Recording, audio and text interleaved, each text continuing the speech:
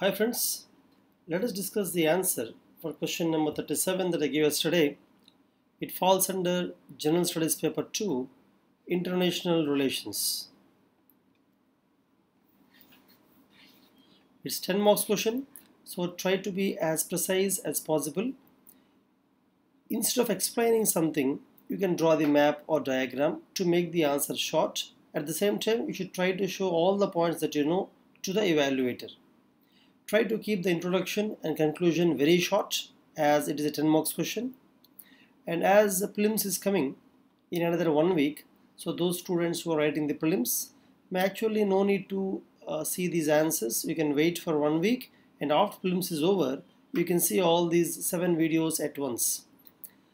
Friends, so the question is, as China has grown rapidly in the last 2 decades between 2000 to 2020, the growth of China has been tremendous, because of which its relationship with India and USA has changed.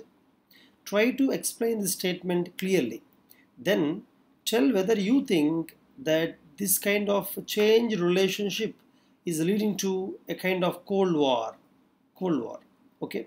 So first thing you should explain, do you really think China is growing rapidly? Try to prove that China is growing rapidly. Try to prove it. Then tell how its relationship with India and USA is changing. Second part.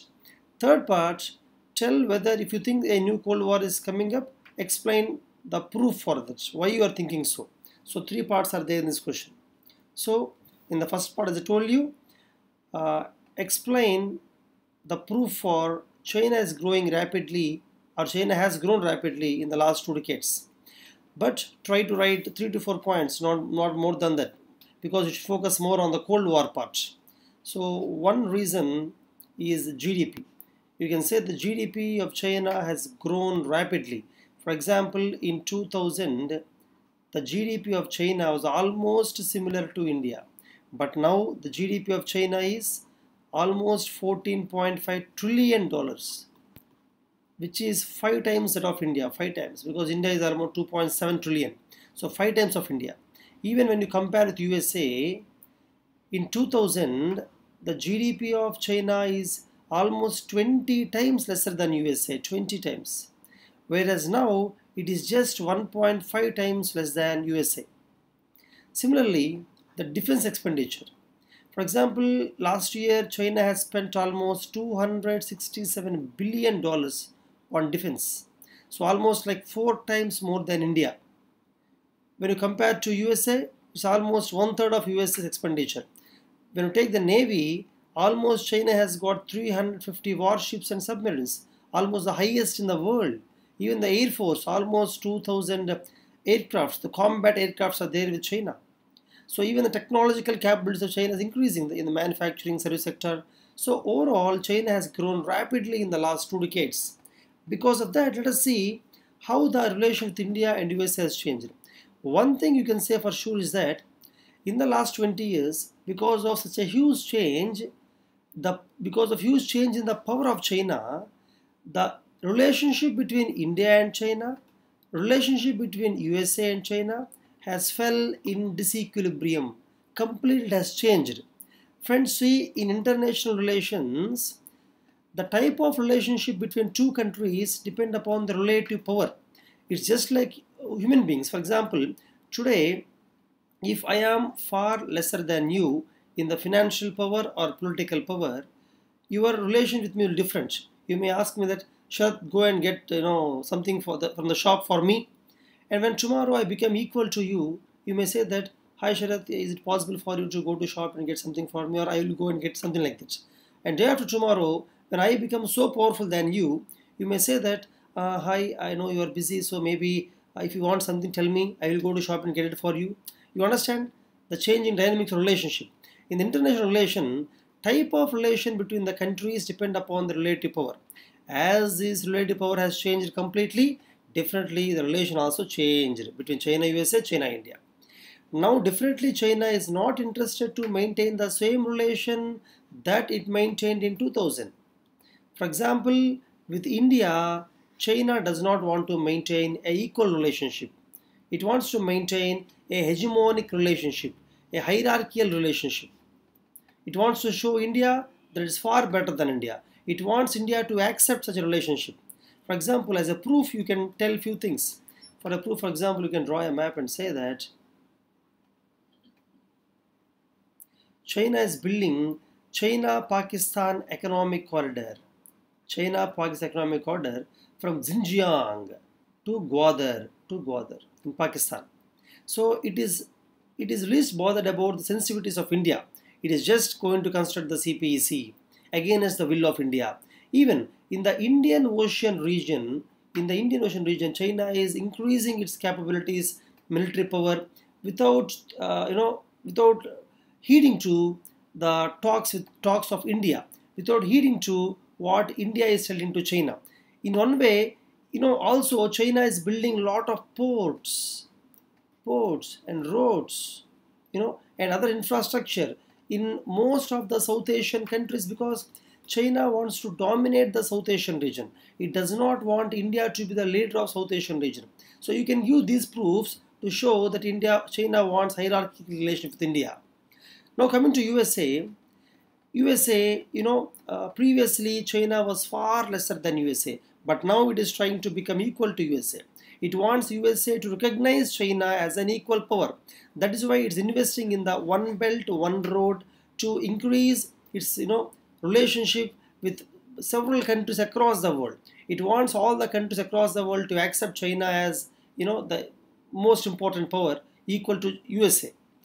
Another point you can say is that China is, in one way, if you observe carefully, see, for example, this is a world map. You can draw the world map here. North America, Alaska, you see, Greenland, Africa, Saudi Arabia, the Europe, the India, and the Australia.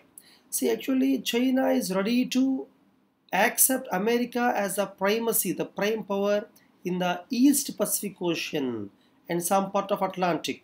Whereas China wants USA to accept China as the power in Indo-Pacific region. So it's like it wants to be equal to USA. It wants to give USA the Western Hemisphere. It wants USA to give to China the Eastern Hemisphere. This kind of relationship is what China wants. That's what we understand from the actions of China. Now friends, coming to the third part of the question. Do you think a Cold War is arising, new Cold War? You can say yes or you can say no. For example, I want to say yes. Okay, so that's why my answer will be in the direction of yes. You can say that USA and India are not ready to accept the new relationship with China. Now China has got two options. One thing is to force India to accept its hegemonic power or hierarchical power. China is trying to make a proxy war with India. In fact, India and China both are nuclear powers, so definitely China cannot go for a war with India. So this makes China to come to the second option. Second option is Cold War. Now I'm talking regarding India. I'll talk about USA also. Cold War. For example, just like how USA and USSR previously had Cold War, in those days USA wants to show that it was more powerful and USSR wants to show it was more powerful, but both of them could never go for direct war because both of them are nuclear powers. So what they have done is they have increased their ambit across other countries across the world, may it be Korea, may it be Vietnam, etc. Similarly, coming to India and China, India is trying to force a strategic relationship with the Western countries, particularly USA, whereas China is trying to become close to Russia. And also in the South Asian region, both India and China are trying to become strong, are trying to forge strong relationship with almost every country in the South Asian region. Even in the Indian Ocean region, India is trying to increase its naval power. Even China, of course, China is far beyond India, but China is still trying to increase its submarines and ships across the Indian Ocean. Coming to USA, through OBOR, and also through the BRICS Bank, and also through the China's financial power, it is trying to give soft loans. In fact, it is trying to bring those countries into debt trap. China has given huge loans for Maldives, Pakistan, Sri Lanka, because of which those countries are coming debt trap.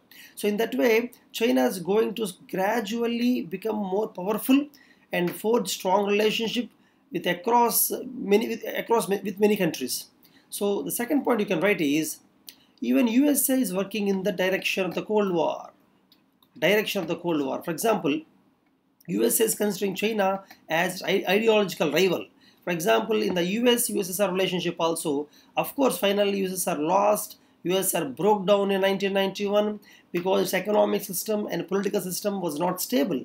Similarly, USA is trying to wage ideological war with China.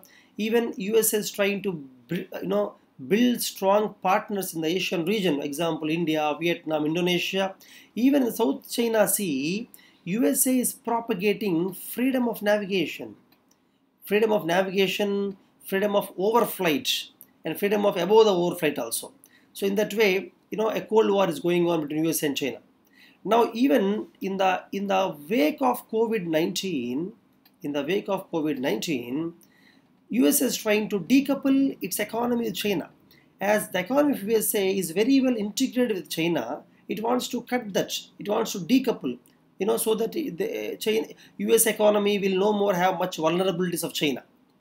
Now coming to India, you can say, do you think India, previously when USA-USSR Cold War was going on, India maintained non-alignment? So now will India maintain that? Or non-alignment in the sense, India will maintain equal distance from USA and China and maintain equal relationship with USA-China. Another thing is, will India go close to USA and avoid China? Which one? In fact, looking at the direction India is going on, we can say India is going close to USA and trying to go away from China. Not in the trade, but in the political relationship. For example, even in the 1962, after 1962 war, Nehru clearly mentioned that there is no non-alignment with China. Even during the 1971 war, before the war, Indira Gandhi went to Soviet Union to ask for help so that China will not help Pakistan. Even USA will not interfere in the war. Even from 2013, if you observe carefully, China is slowly trying to dominate India. Even in 2020, from last few months, from April, in the border, unprovoked shelling done by China, along the Indian border. One more last point that you can say is that India is working with USA and other Western countries and also with the South Asian countries, particularly to become, to avoid China or to cut the importance of China in the South Asian region. Why? Because India is clearly seeing that China is occupying territory. Already China occupied certain territory of India. China already occupied certain territory of India, this part, the Taxation. And now they're claiming almost entire Arunachal Pradesh, entire Ladakh, etc. So friends, how do you conclude this? Conclude, as I told you, 10 marks question, already we wrote too many points. Try to conclude in just 2 or 3 lines. You can say that China clearly is trying to make India accept that China is far more powerful. That is why from 2013 it is forcing against India in the South Asian region, in the Indian Ocean region, and recent border skirmishes. It is not accepting any of the agreements made with India. India-China made several agreements between 2000 to 2013. But after 2013, China is not giving importance to those agreements because those agreements were made when India and China are almost equal powers. But now China is far more powerful. It does not want to maintain those agreements. In that way, you can actually end your answer, friends. So the question for tomorrow is this one. I'm not sure whether I can, by the way, some of the students are asking me to give the questions from UPSC. That's why I gave the UPSC Mains 2019 question, General Studies Paper 3. This question actually is question 19 in the UPSC paper. So for next 1 week, I may not be answering the questions regularly because I know that most of you are focusing on the prelims. So again, after October 4th, I will make it regular. So see you friends. Take care.